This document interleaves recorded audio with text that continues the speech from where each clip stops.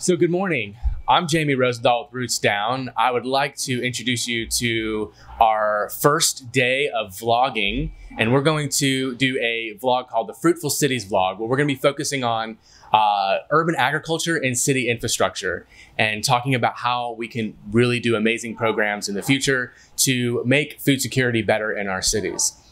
To launch our vlog today, we have a guest with us. Some of you may know, Mayor Ted Terry of Clarkston. We're here in his hometown right now. We're at Refuge Coffee this morning, and we're going to be asking Mayor Ted some questions about urban ag and seeing how he responds, and we're going to start a conversation. So good morning. Hey, good morning, Jamie. So how are you doing? Very good. Thanks for being here. Yeah, awesome.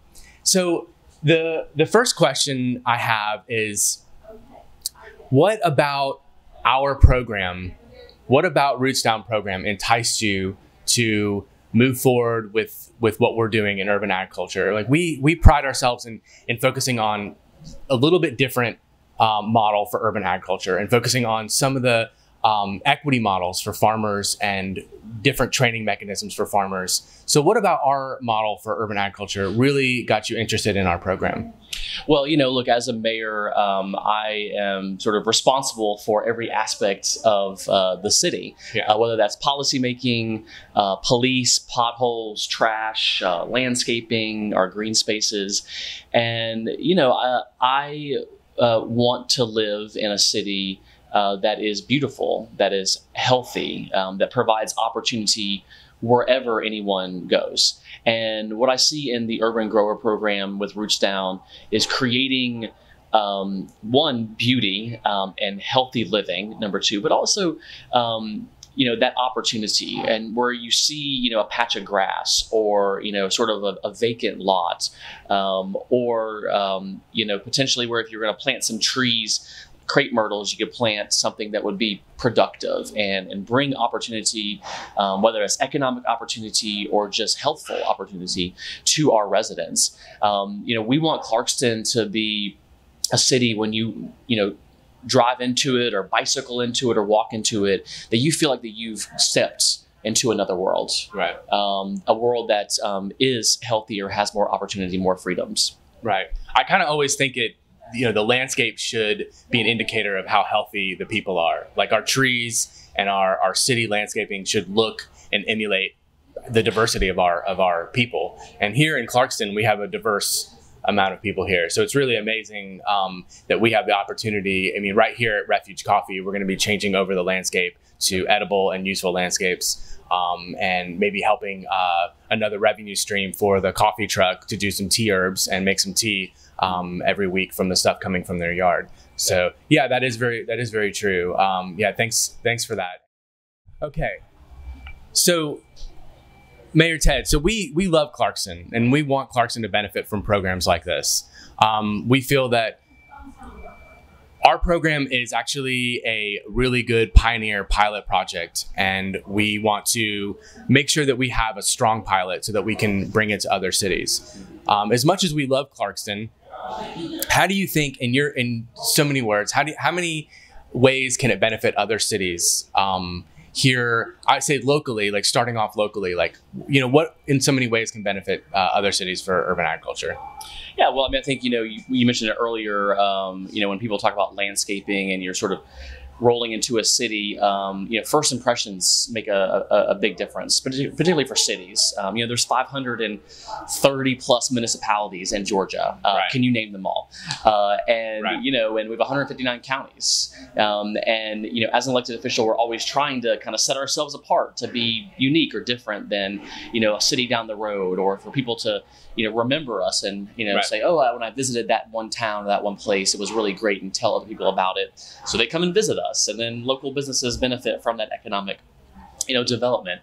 And so the opportunity with, edible landscaping, productive urban landscaping, more farming, is that it's unique. It's not something that you really see that much of. We hear that Atlanta's doing work in urban agriculture. We hear like Seattle and other, sort of communities. But in Clarkston, and I'm sure many places around Georgia, there is opportunities to really not just create that productive urban landscape where we're actually growing, our own food, but also a memorable, an imprint on visitors and people who are stopping by in our town to remember, how it felt, to be around something that was different, that wasn't just a cookie cutter, landscape, but that it was something that was beautiful, and that maybe they walked away with, their own tea leaves or with, some sort of harvest, as a gift. I mean, I would love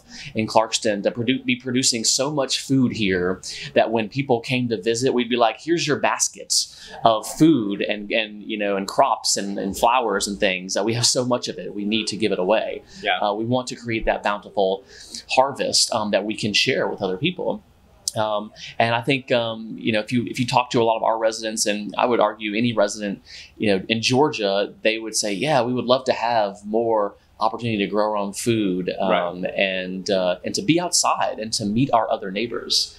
The infrastructure that cities build right now requires that you hire someone to do that landscaping, usually a private firm. That's sort of the big model these days, is you hire a private firm, they cut the grass, they blow the leaves, they trim the crepe myrtles, and then they leave. Right. And the model, I think, here is full participation. One, our public works department is learning how to do more than just mow and blow.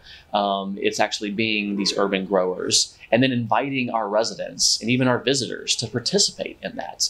And through that participation, you get a chance to meet your neighbor or meet strangers, and really build and be involved in that community, which is just such important. It's one of the most important aspects of being in a city, is building community. Yeah, and I mean, I've always felt as a farmer that food brings people together, and I think that we're already, as a city, you could more than anybody that we're spending a lot of money in our city to mow grass. So it's just a little paradigm shift. It's just changing these grass landscapes into more edible landscapes, and understanding that the input that you put in, you can actually get something out of, and you're also benefiting the native ecology around you. I think that's a good point. I think what you said makes a lot of sense. I think cities are already spending this money. Why not spend the money to initiate programs that could benefit the whole community? Because grass, as we both know, and both love grass so much, it's not really a great ecological solution for a landscape. Yeah, and it's expensive. Yeah, it's very expensive. Grass is very expensive. Yeah. Awesome. Okay, so my next question for you is, in your opinion, what has urban agriculture been missing? So we've seen models. We have been focused on Atlanta. Kind of started this whole initiative with hiring a urban ag director, Mario Cambardella, and we've seen urban agriculture grow. And as a farmer, when I was in North Georgia, I watched urban ag grow from an idea in Atlanta to more farmers markets. But what, in your opinion, is urban agriculture missing, and what gaps need to be filled? Yeah, I think just creating a more, I would just say, dynamic, paradigm. And so, if we only think of urban ag as, community gardens, for instance, where everyone's going to have their little box and grow their small little box of crops, then we're missing out on a lot of, potential opportunity and opportunity to build that community. We had a visioning session, earlier this week with residents, and we had, 6 Nepali Bhutanese, Clarkston residents who, quite frankly, just said, we don't understand why you make us farm in these little boxes. We want to farm, on the ground. It was pretty great to hear. And so, we were acknowledging that. I was like, yeah, I think maybe it was like the victory gardens, from during World War II that kind of got people, oh yeah, every, American will have their little garden. And that was a sort of a sign of the times. But what we know in Clarkston is that we have amazing agricultural knowledge from around the world. And so when a Nepali Bhutanese refugee, new American resident of Clarkston says, yes, we think we can have a farm here, and we could have chickens and live animals and beekeeping, and we could have, grow sort of a farm paradigm. One, that's just, going to create more yield, more harvest. It's going to require that there be more people involved in it. So it's not just you, with your garden gloves on and your little garden hat and you're just, scooping things up. It's actually going to, have to involve more people. Right. And that might be a little bit, scary for some people who are like, no, I don't want to talk to people. And, obviously there'll still always be a place for people to have their own little beds. But we want to create that opportunity and create different, sort of modes or inputs for people to say, you know what, I really love trees. And I want to be a part of planting thousands of fruit trees and edible bushes in Clarkston, and that's going to be my thing. Or someone may say, I met a wonderful Somali woman several years ago who, when we were first talking about creating a micro farming ordinance, in Clarkston, she got really excited because she said that she makes the best goat milk cheese. And she said, if you get goats, Mayor, I will come and milk your goats and make you Somali goat milk cheese. And I was like, this sold. And it's a heck of an offer. And so I never would have thought, oh yeah, I could have a goat and I can milk it, or have someone milk it and they can make, Somali goat cheese. But now I'm really excited for that opportunity. Yeah. And so, the possibilities become unlocked when you create more of those opportunities and more input, right. And just more diversity there. And so, as diverse as Clarkston is in terms of ethnicities, languages, and religions and backgrounds, we should think the same in terms of creating diversity in our urban landscapes. Right. Yeah, I agree. Yeah, thanks for your input. We feel at Rootstown that urban agriculture could be so much more. It could be a much more robust program than it is now. And I think it's just thinking outside the box. And we're looking at doing this pilot project in your city. So we're really excited to have you on here to talk to us a little bit about that. It's tough being a pioneer, and it's tough blazing the first trail through this process. It doesn't seem like you're scared of it or fazed by it at all, which is awesome. I feel that we have a big vision and we have a lot of work ahead of us, but I feel like we're going to make a great team to push this forward. So I really appreciate you and your time to interview with us on the Fruitful Cities first day of their first vlog. So I appreciate it. Thanks, Mayor Ted. Great. Appreciate Thanks a lot, Jamie. Yeah. Appreciate you.